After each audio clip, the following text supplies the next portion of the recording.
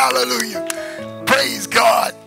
Saints, today I want to welcome everybody to Magnify Him Ministries. Amen. I'm Pastor E, and I'm so glad to be here with you. I would like you to please stand with your Bible in your hand, and you're going to find us today in the book of John. The book of John. John chapter 15. And I want to talk about a friend. A friend. A friend. Look at your neighbor. Say, neighbor, pastor is about to preach a friend. Watch this. Verse 10 of John 15. When you get there, say amen. All right. Okay, family. If you keep my commandments, you shall abide in my love, even as I have kept my Father's commandments and abide in his love. Verse 11. These things have I spoken unto you, that my joy might remain in you, and that your joy might be filled. Look at your neighbor and say, neighbor, here's the joy. This is my commandment. Watch this. That you love one another. Did you know love is a commandment? I don't care who you are. Everybody needs love. Watch this. He said that I have loved you. That's a whole lot of love. Verse 13. Greater love has no man than this, that a man lay down his life for his friends.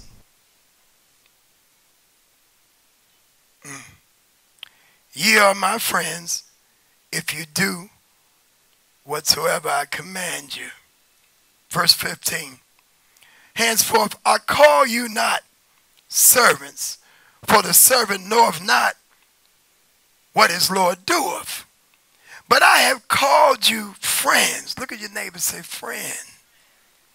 For all things that I have heard of my Father I've made known to you. Verse 16.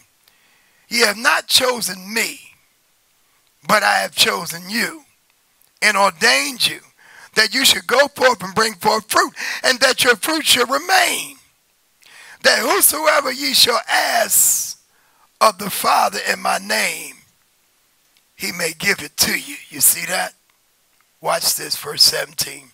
These things I commanded you, that you love one another. Let us hold our Bibles in the air. I can have what the word says. I can have and I can do whatever the words say. I can do. I can do all things through Christ who strengthens me. In Jesus' name. Amen. Amen. And amen. You may be seated in the presence of the Lord as I go before God's throne of undeserved kindness and prayer. Dear Lord, Heavenly Father, as I'm humble here before you, God, you know I need you now in this hour, in this moment. Lord, I ask you in Jesus' name that you use me to give you all the glory. Hide me behind the cross of Jesus Christ. And I pray in Jesus' name that someone here will be delivered, set free, that your word will encourage your heart, that they'll never be the same. In Jesus' name. And everybody said amen, amen, and amen. Come on, give God the glory one more time for his word. Amen. Verse 10 here says, if you keep my commandments, you shall abide in my love, even as I have kept my Father's commandments and abide in his love. When we deal with the word command, we get ready for some serious demands. But this word means to make the cross the object of your faith. It shows action and the actions of a friend. He's not talking about just the 11 disciples here, but a relationship that we have with him. See, as a friend, we don't see obedience as friendship. That's not the way we look at friendship. But you have to realize something. When you love somebody or a child loves you, they obey what you tell them to do. Am I right? Because that obedience is love. If you tell me to do something and I do it, you know that I love you. Because I don't have to do it. Can I get a witness? Somebody say amen. So love and obedience and keeping the commandments is love. He said, if you love me, keep my commandments. You don't start out friends with your children. I got children. You got children. I don't start out being a friend with my child. When I tell you to do something, that's what I mean I want you to do. If I tell you to come in, sit down, eat your dinner, I want you to come in, wash your hands, sit down at the table. We're about to eat dinner. If I tell you to clean your room, listen, if I tell you to clean your room, I want you to clean your room. Whatever I tell you to do, that's what I want you to do. Now, when we got children, your children are not your friends. They don't start out being friends. Because if you start out being friends with your children, what you're going to have is a lot of disobedient children. So you start out doing what I tell you to do when I tell you to do it.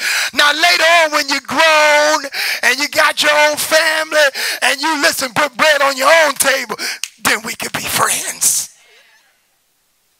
But before that, I want you to do exactly what I tell you to do. So friend relationships don't start out when a child is little. A friend relationship starts out when you get older, you're more mature, you know how to act, you know what I expect. Then, and only then, can we be friends. Because children need to obey. Am I right about that? Glory to God. Now, back in these days, a disciple was a servant. A master was on a whole different level than a slave. Can I get a witness? You have to realize something, that a disciple was a student. They weren't on the same level as being a friend. That means that if I was back in this day and I had a whole lot of people that was working for me, listen, they are not my friends. They are servants.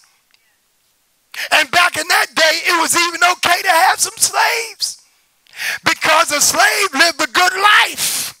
Don't forget Philemon. Amen. So everybody wasn't bad. Everybody wasn't mean. Everybody wasn't nasty. Amen. Some people could live a good life. But one thing I want you to realize something, that they did not call the slaves their friend. Now Jesus has took us to a whole nother level. Whole nother level. Because he says that we, you and I, no matter who you are in this church, that you can be his friend. That means that the relationship that you're going to have is going to be the same kind of relationship. Look what it says here, that he has with his Father. Saints, let me tell you something that's revolutionizing. Because of the simple fact that I know how mean, I know how wicked, I know how wrong that I have been. And let me tell you something, there was a time in my life where you don't know if you want to be my friend. Because I wasn't Mr. Nice Guy. But I'm here to tell you now that God will take your hard heart, no matter how hard it is, and turn it around and make you love everybody. Can I get a witness? Somebody say amen. And for him to say that I can be his friend, that's a whole lot. That's a whole lot, y'all. That's a whole lot. Because let me tell you something, in life, you're not going to have many friends. Let me tell you something that I learned about friends. See, those that are far off can't really hurt you. But your friends that get in close, they know how to hurt you. And there are times when you can live your life and think you're all that, you're 100, you're down like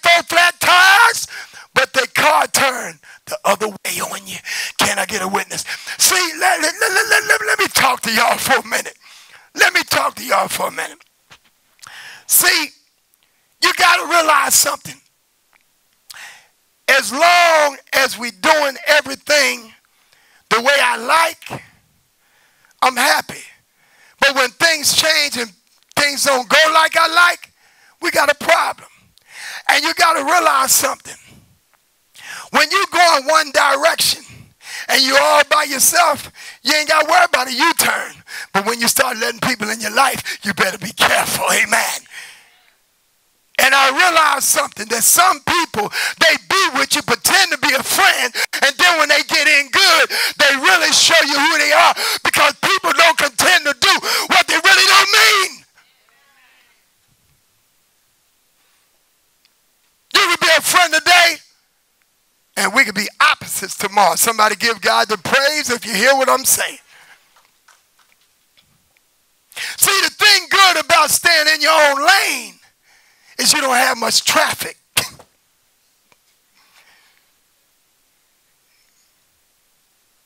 As long as you're in your lane, baby, you ain't got much traffic. But when you start letting traffic, come on, somebody.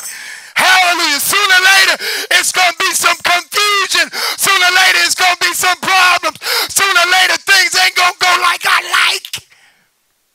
And baby, sooner or later, you might not like me. Because you don't want to deal with me when I'm in confusion. Oh, I'm talking this too much now. Wait a minute. See, the reason why the Bible said that vengeance belongs to God is because you can't handle my vengeance. Anybody hear me? They can't handle your vengeance. If you really cut that vengeance loose, they can't handle it. Are you listening to me? That's the reason why God said vengeance is mine. See, God give you a reason to turn it loose so you don't wind up in jail. Come on, somebody. So you don't wind up dead. Come on, somebody. So you don't wind up killing somebody and be on the 6 o'clock news. So God said, vengeance belongs to me. I got somewhere to put it. So I don't have to go cray-cray on you. Clap your hands if you hear what I'm saying. Praise God. Thank God. Somebody raise their hand and say, I'm glad I've been changed. Hallelujah. Amen. It might not be popular, but I guarantee it's real. Hallelujah. So obedience is love. And Matthew 22:35-38 lets us know that when you love the Lord your God with all your heart, with all your soul, with all your mind, listen, it's the greatest of all commandments. This is the reason why he tells us that you got to love him, because love ain't nothing but obedience. It's the reason why I come home at night. It's the reason why I do what I'm supposed to do, because I love God. I know how to do wrong. How many of y'all can be real?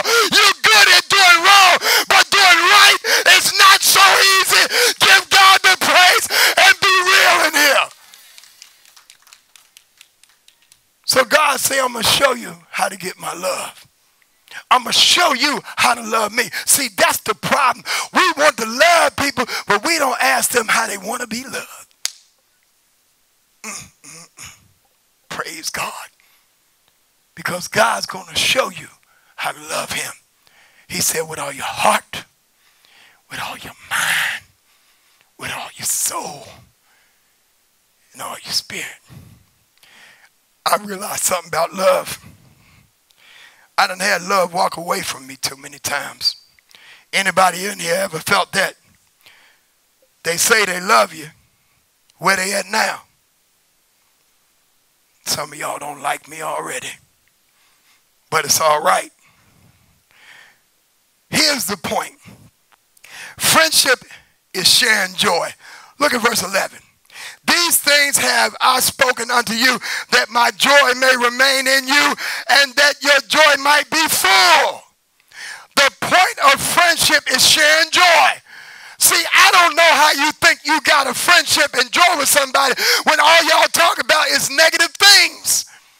I need somebody to encourage, baby, if all you want to do is talk about what you ain't got and what you ain't never had and what somebody doing to you, and Lord, I don't like them because you want me not to like them, but I'm going to judge them on my own. I'm not going to let you tell me how to feel about people, because the issue might not be the person. The issue just might be you. Oh, yeah, we in there now. Praise God. So I'm not going to let you dictate my friends. Listen, I learned in life, you choose choose your friends and don't let your friends choose you. Come on, somebody. Give God the praise in here.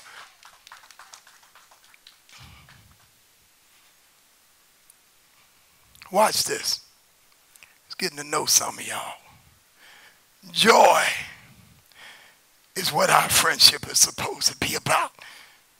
You want to share the sunrise with somebody. And I know it sounds mushy, but I got mushy when I got older. Y'all pray for me. And the joy of the Lord is a relationship that I want to let the world know that I got. And I told to the world because I found a friend that sticks closer than a brother. And I realized something, even in this Bible right here, nowhere in the Old Testament is only one man that was called a friend. Imagine that. Whole Old Testament, Genesis, all the way to Malachi, one man, that was Abraham. When some of y'all Bible scholars say, well, Moses was his friend. No, he said he spoke to Moses as a man speak to a friend. He didn't call Moses a friend. Abraham was the only one in the whole Old Testament was God's friend. But everybody your friend. That's how you are. Everybody your friend. You love everybody. Everybody ain't your friend. Stop thinking everybody's your friend. Because, see, when they know you're silly like that, they know they can play you. Learn to draw a line. You don't let everybody in. Especially when you don't know what they're coming in for. Come down. Where y'all at? Why you all up on me? Wait a minute. Do I know you? Everybody not your friend. The Bible said a friend of the world is an enemy of God. A friend of the world is an enemy with God. I got upset with somebody here not long ago. Had checked myself. I realized they ain't saved what I expect them to do. You get mad at people that don't have Jesus. Let me tell you something. When I wasn't saved, I did just what an unsaved person do. I didn't know how to do nothing else. Praise God. Be honest.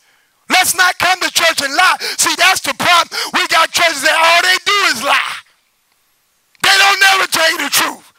It takes a minute for us to realize that out of all the people in the Old Testament, only one man was called God's friend.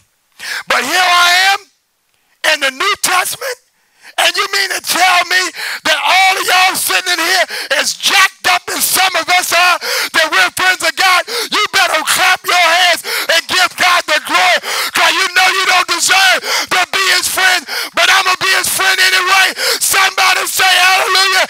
If he say I can be his friend, I'm going to be a friend of God. Because ain't no friendship like the friendship of God. Can I get a witness? Can't nobody do me like Jesus. Can't nobody do me like the Lord. I found a friend that's always there, that never puts me down, that never thinks less of me. I found somebody that already died for me. Let me tell you something. For somebody to die for you,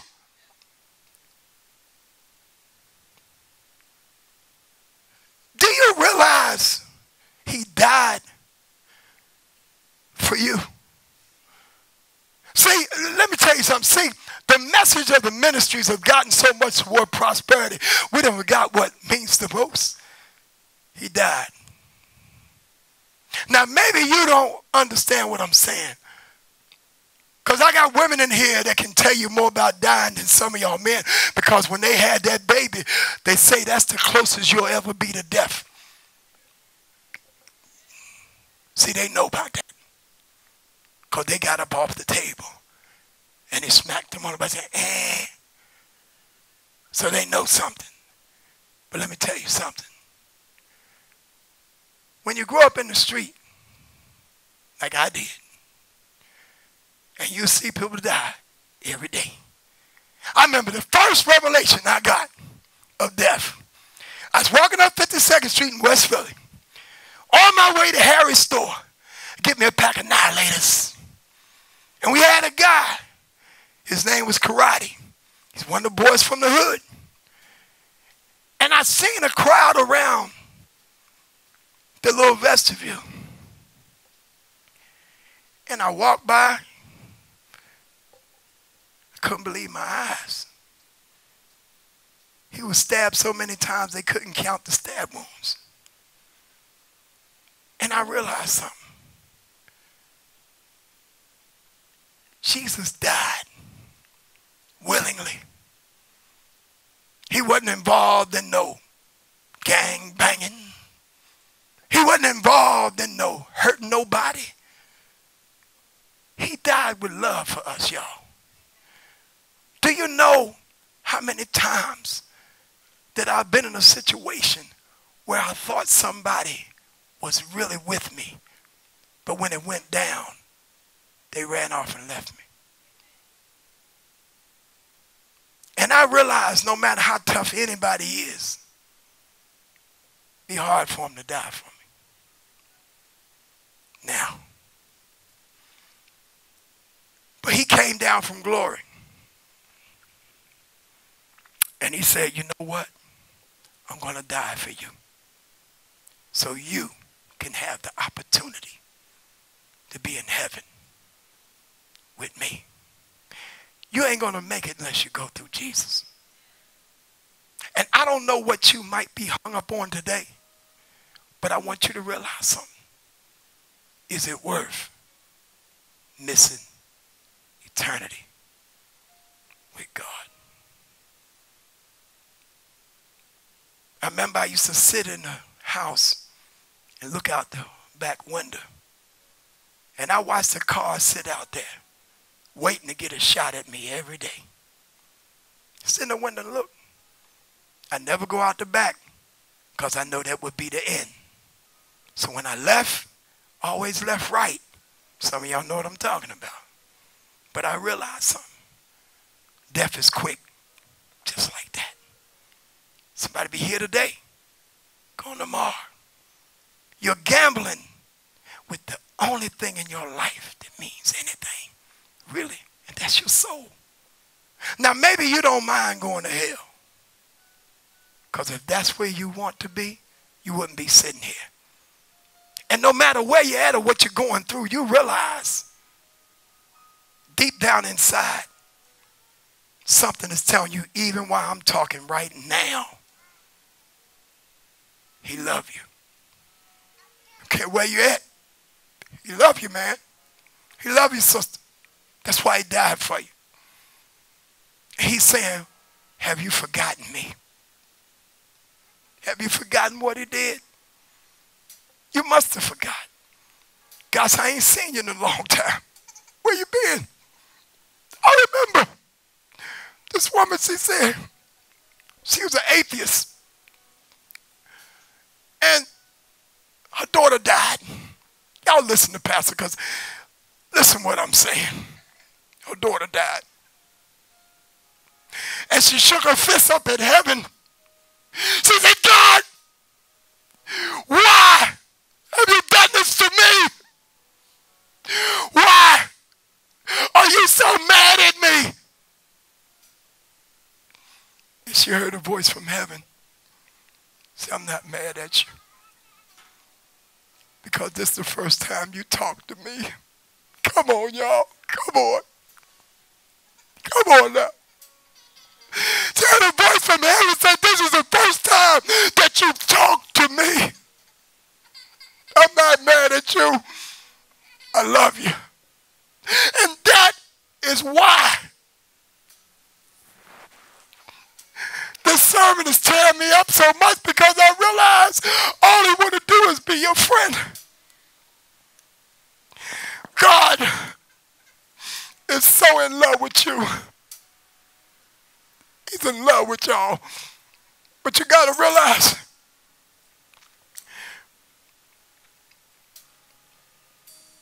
what God's love looks like. And I want to tell you, children, I want to tell y'all what God's love look like. I'm going to show you what God's love look like. Look like the cross. That's what his love looked like. Looks like the cross. And it was ugly. It was bloody. It was pain. The worst death that anybody could die. He took the beating. He tore all his hair out of his face. Nails in his feet. Nails in his hands. Dragging a wooden cross. He dragged it so far he couldn't drag it no more. The brother had to come and help him. And when he went up on that cross, even the ones that put him there, he said, forgive them, for they know not what they do. Let me tell you something. You can walk out this church, you can go anywhere you want. But I'm going to show you what God's love looked like. And I don't want you to ever forget it. It looks like the cross.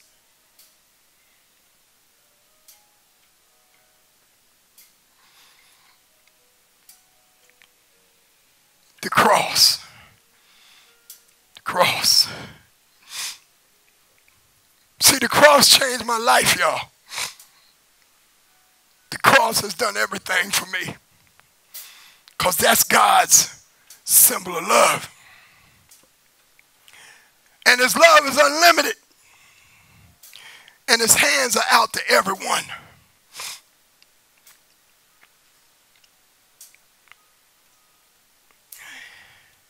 And I can't love everybody void of God's moral standards.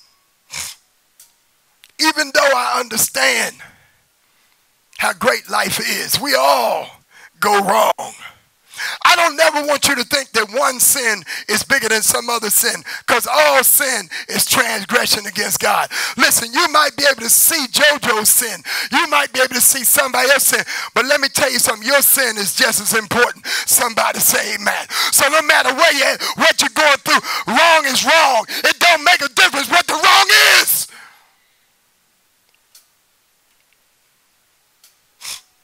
And let me tell you what I learned about Jesus Christ. See, the reason why you need to get back with God, start coming to church. Start making your mind up. I'm going a different direction than what I'm. Make up your mind. And let me tell you why it's so important. Because I learned something about Jesus Christ that it's absolutely amazing to me. He's the only one that went to the cross, right? And when you give everything, you don't have nothing else to give. When you give everything, you don't have nothing else to give. What else do he have to give for you? Huh? What else? What else? What do you tell me what you want? What do you want? When you give yourself, he done gave you everything. What you gonna do with it? What you gonna do with Jesus? What you gonna do with it? You just gonna act like the cross never happened and just go through life, do like you wanna do, live like you wanna live, say what you wanna say? But then when you die, he said every knee shall bow, every mouth shall confess that Jesus is Lord. Don't wait till you die to have to bow your knee. Why don't you get it together now? Listen, you got time. There are people in my life that I thought would still be here. They dead and gone. Call me 4:30 in the morning. Pastor, your mama dead. I said, wait a minute. Wait a minute. Wait a minute. I can preach to everybody else. But I never had the chance to make it right with my mama. Do you know how that feels? It hurts. It hurts me. But I know one thing. There's a lot of things in life that I ain't done right. Do y'all hear me? But the one thing that I got right, I gave my life to Christ. And no matter what I lose, I'm still a winner. Come on, somebody. No matter what I lose, somebody give God the praise in here. No matter what you lose, baby, you can still be a winner. It's not late.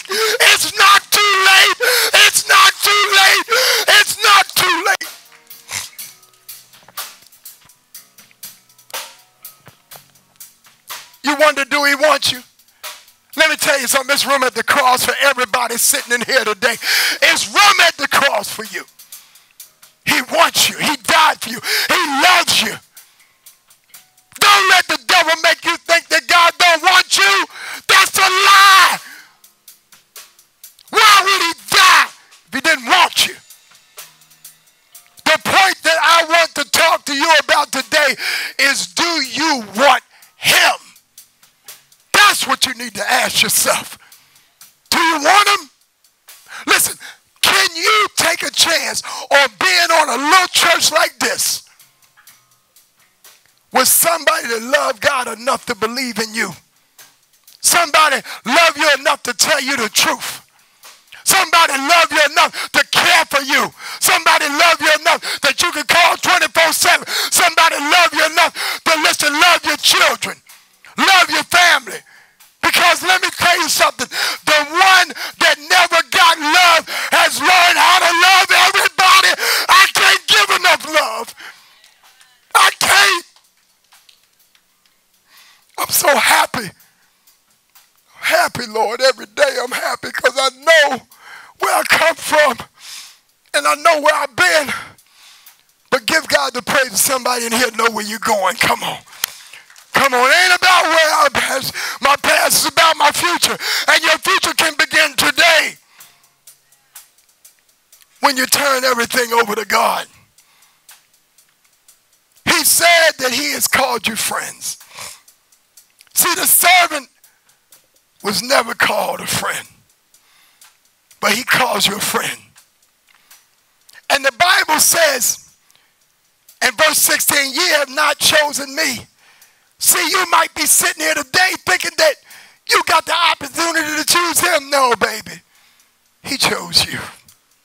He chose you. That is a revelation. But I have chosen you and ordained you that you should go forth and bring forth fruit, and that your fruit shall remain. And whatsoever you shall ask of the Father in my name, I'm going to give it to you. Let me tell you something. Everything you need, everything you dreamed of is wrapped up, tied up, tangled up in Jesus Christ. Somebody give God the glory.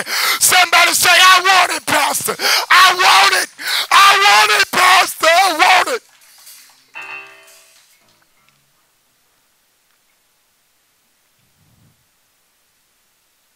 When we were enemies, he chose you.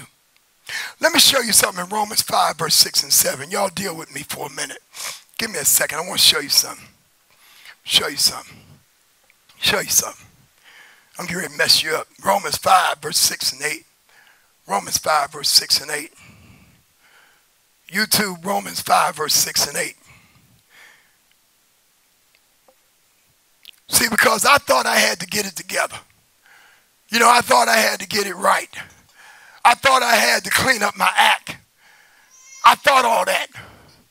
But let me show you what it says when Jesus died for you.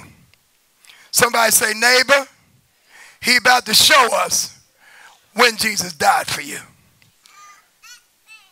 He said, for when we were yet without strength, in due time, y'all see that? Christ died for the what? Ungodly. Verse 7. For scarcely for a righteous man will one die. Yet peradventure for a good man some would even dare to die. Watch this. But God commanded his love toward us. Somebody say us. And that while we were yet what? Sinners, he died for you. Now let me tell you something. If that ain't good news, I don't know what is. Because no matter how bad or where you at here today, God said, listen, when you were yet a sinner, that's when I died for you. I didn't wait till you got it together. I didn't wait till you got to church. I didn't wait till you dot every I. Wait till you cross every T. I died for you, Emmett, when you was in the street, when you was no good, when you listen. He said, I died for you when you were at your worst. At your worst, Stan. Oh, I know you're looking good now. I know you done come a long way, baby. But Jesus said, I died for you when you were still a sinner. And he reminds us what's most important in our Christian faith. Right here in verse 17. He said, these things I commanded you, that you love one another. See, I don't understand when we in church and we act like we're better than somebody else. That's why I started today. Told everybody, look around. You're looking at the most jacked up, toe up people in the world sitting right in there. You're looking for a perfect church. You're never going to find it. But what you will find is that people on the potter's wheel. Isn't that what my son was talking about? That listen, you ain't all that. Nobody is. But he's still shaping you. He's still making you. See, let me tell you something. Y'all might be glad that you done made it where you made it. But let me tell you something. I'm glad I'm just still on the wheel, see. Because I ain't there yet. I still got some bumps and some bruises that I need him to straighten out for me. Amen. Listen, I realize that I ain't all that. But thank God he's still working with me. Somebody give God the praise. I can still be worked with. Hallelujah, praise God. As long as he's working with me, I know one of these days I'm going to be the finished product and I'm going to come out shining like the sun. Somebody give God the glory. Give God the praise. Go tell somebody he's working on me. He's working on me. We need to have some realistic expectations. Even when we wasn't right, we ain't got it right. In verse 17, I'm closing, gentlemen. He said, love always. Amen. Love always. When you don't feel like loving, love anyhow. When they don't treat you right, love anyhow. When things ain't going right, love anyhow. When they make you mad, love them anyhow. Don't let them see your face. Smile and love them anyway. I learned to walk away from people that ain't loving me right. And let me tell you why. Because they don't know who they messing with. You messing with a child of God. And when you come after me, God is coming after you. I ain't got to fight you. I ain't got to argue.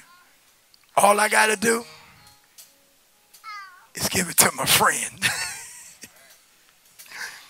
You know, how many of y'all had a big brother, a big sister? Let me see your hands of you. You know, I never forget, I was up at the school one day, and they told me, they said, what's after school? You're new here. And they knew I was from West Philly. I was in Germantown. So they said, after school, we're going to tear you all to pieces soon as you get out of school. So you know I did. I made a phone call. How many of y'all can know that call? Huh? Hey, what going on, little Emmett? I said, man, these jokers talking about a whole gang going to jump me after school. They said, what? So he called one of my other uncles. You know, we got a construction company in Philly. Evidently, they must not have known what Dixon and Good was. So after school, he said, I said, let me call again. Go there to the payphone. You know, they had cell phone back there. I ain't coming outside. See, y'all thought I was going to be all bad and tough. I ain't stupid. I said, yo, y'all out there? I said, yeah, boy, come on out. I came out, and I seen the construction van outside. I seen my uncle and them outside, and they walking around with the hammers. They walking around with the chisels. What's up? And then all of a sudden, you know, I break bad. Come on now. What? You want some of this? He said, which one of them? I said, that one right there. Man, I ain't say nothing to him, man. I ain't say nothing to him. And the next day they said, man, don't mess with that fool. He had grown men up here looking at him. I forgot I was only in the 6th grade. Huh?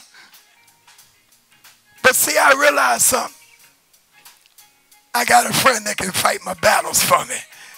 I got a big brother, and his name is Jesus. I got a big brother, and his name is Jesus. And everybody, their arms are too short to box with God. See, what you want to be real with you, you want them on your team. Come on, somebody. Come on, somebody. You want them on your team. You want them in your life. Listen, you need to be somewhere where you can learn how to get it. Because once you got it, your life will never be the same. So when the devil started messing with me, I still remember my little dance. You don't want none of this. Because I realized something. I'm blessed by the best. Anybody hear what I'm saying? Let me see you get on your feet